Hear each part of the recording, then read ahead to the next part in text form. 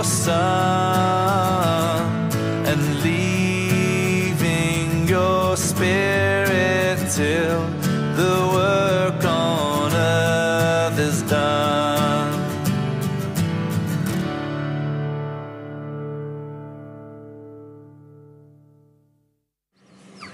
Hello, and welcome to our service of worship, prayer and reflection for the second Sunday in Lent. My name is Anne, and it is my privilege to be one of the ministers to the churches in and around Kirkby Lonsdale.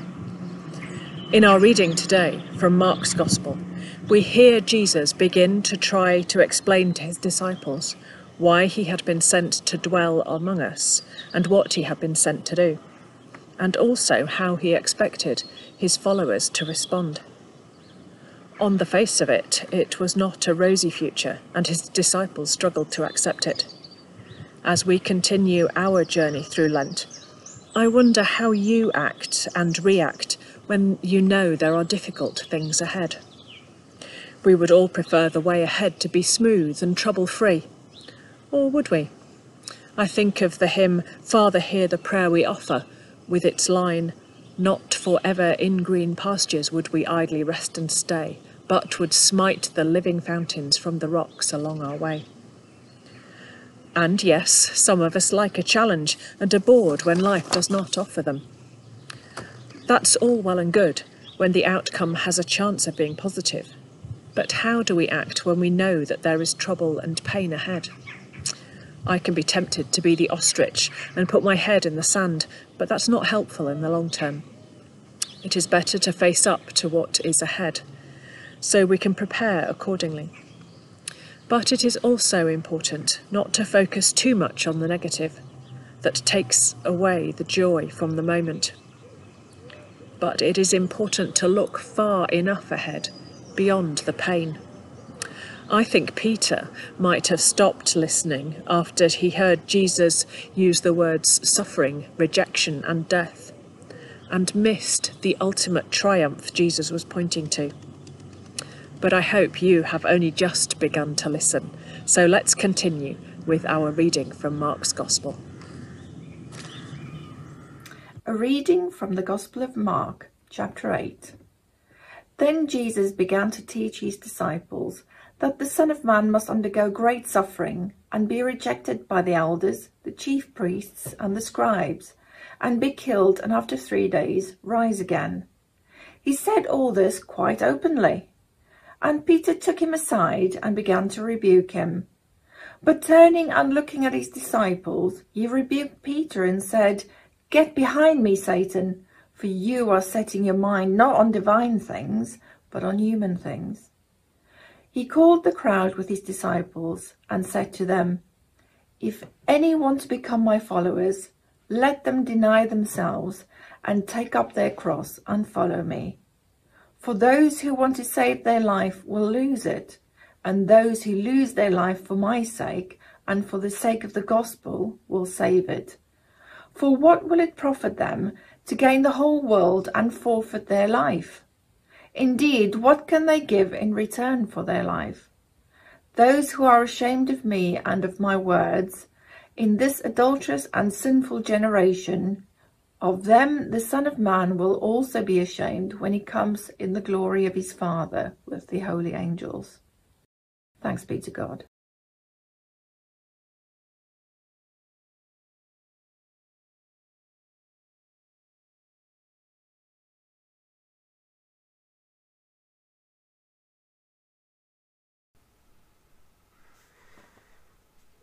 The sign language for Christ is, you may know, the marks of the nails, because the cross is right at the heart of Christianity. And we've got the benefit of 2,000 years of church tradition, libraries full of books about the cross, great works of art, great pieces of music that help us sing about the wondrous cross, and see in it glory, good news, love divine. Peter had none of that. And in that passage, we hear his reaction to Jesus talking about his death. Mark doesn't tell us the reaction of the other disciples in the crowd when Jesus said to them, "If anyone would come after me, he must deny himself, take up his cross and follow me."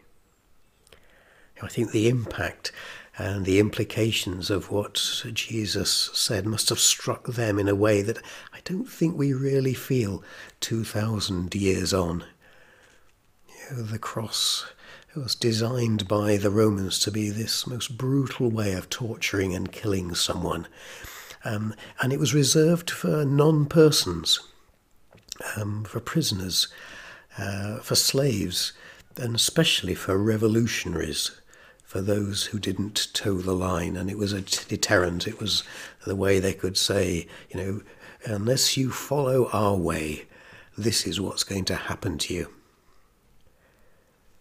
Take up your cross, said Jesus. I think it's difficult to imagine a more shocking statement coming from his lips than, take up your cross. And yet it's right at the heart of Christianity. We believe in a God who took up his cross.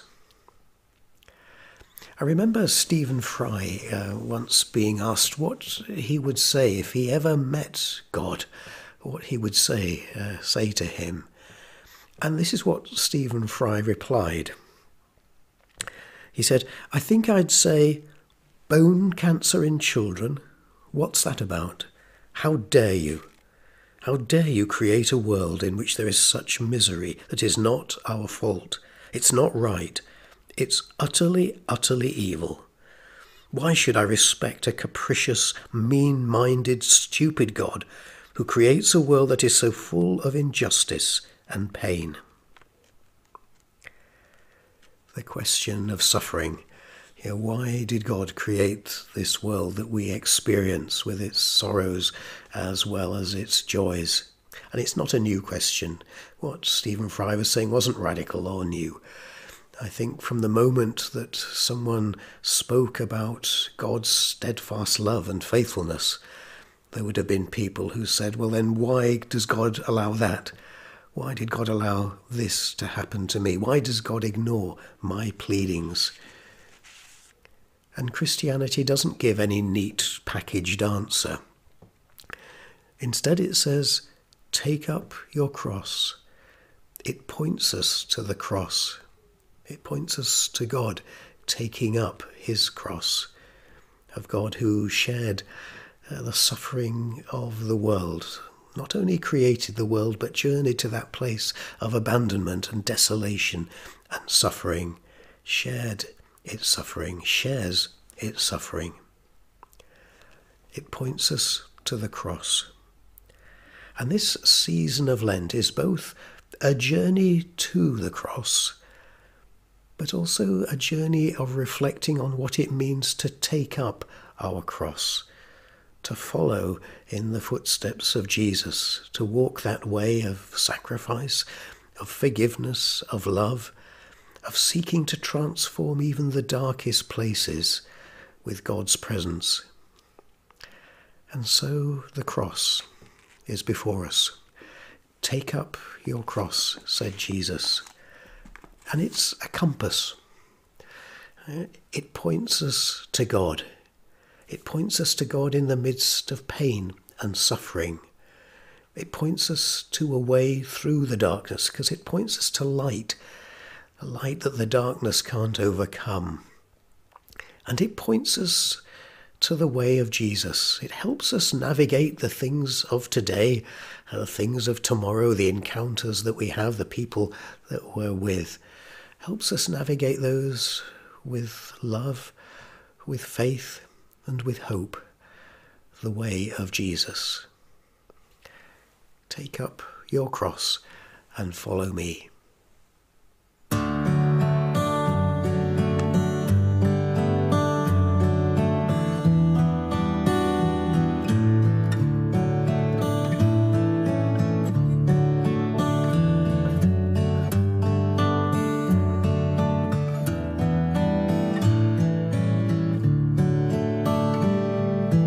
There is a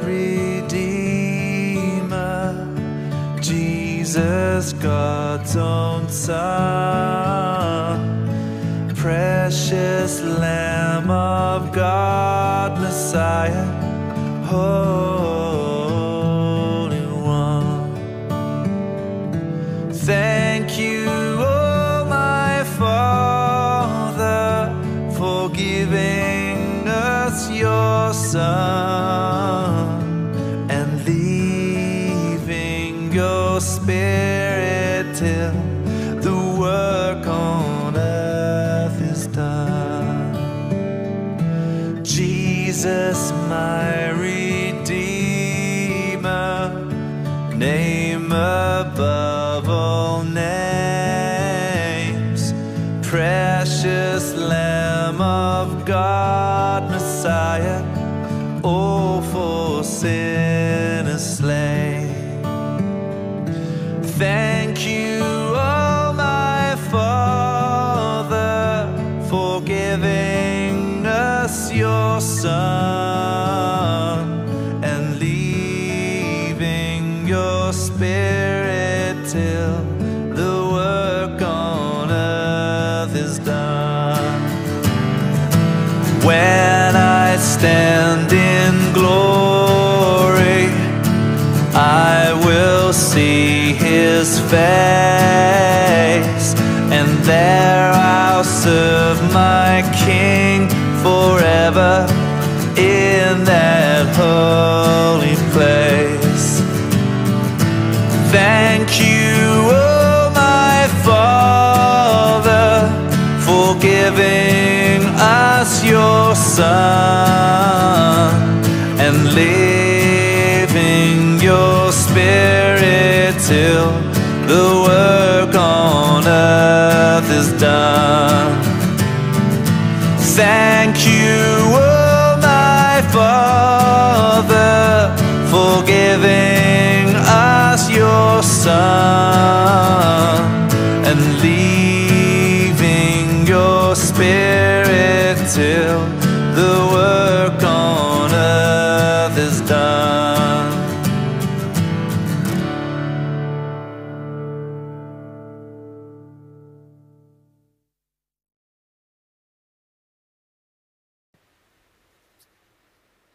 Loving God, thank you for the signs of new life that are appearing around us this spring. As the bulls return from death to life, let their appearance remind us of the mystery of Easter and Jesus' death and return too. Signs of life bring us hope. Wherever we tread this week, may we spot those signs. Help us carry that hope into our next meeting, conversation or moment. Amen. Honest God, thank you for the people who follow the bravery of Jesus by speaking plainly and truthfully with honesty and an openness which can be equally confronting and vital for people to hear. When we meet these wise individuals, open our ears and minds to hear what they are trying to convey. Prevent us from building up a quick defence, but try as much as is humanly possible to sit with them, listen and learn from them. By your grace and discernment, help us pick out the important points to dwell on.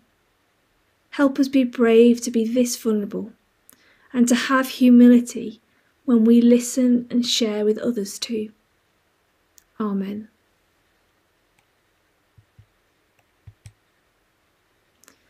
In one of the schools we work with this week, we've been thinking about self-control. And minions, we've decided, are the people that we know that show the least self-control. But in our story today, when Peter decided to slightly confront Jesus, he probably in that moment lost a little bit of self-control. So let's pray about it.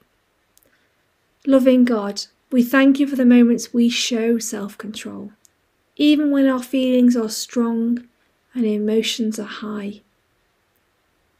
Help us to continue to learn to pause, count to 10, and pray before thinking, speaking and acting when we feel our self-control slip away.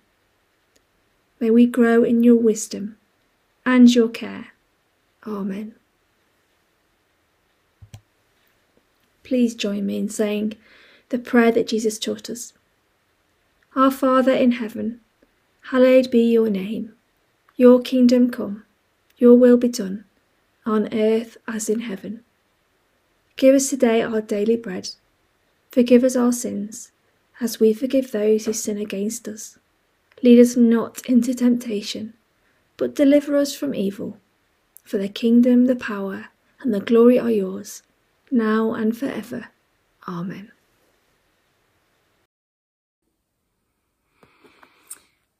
As we've been reflecting together today, I was reminded of a song written by Matt Redman. It was called "The Cross Has Said It All." And the second verse says, "The cross has said it all. The cross has said it all. I never recognised your touch until I met you at the cross. We are fallen dust to dust. How could you do this for us? Son of God, shed precious blood. Who can comprehend this love?" And so as we continue our journey through Lent, may you know more and more of the depths of Christ's grace. And so thank you to all our contributors today, and to you for sharing in our time together. And we hope that you will have a good week. And so the Lord bless you and keep you. The Lord make his face to shine upon you and be gracious to you. The Lord lift up his countenance upon you and give you peace. Amen. We'll see you next week.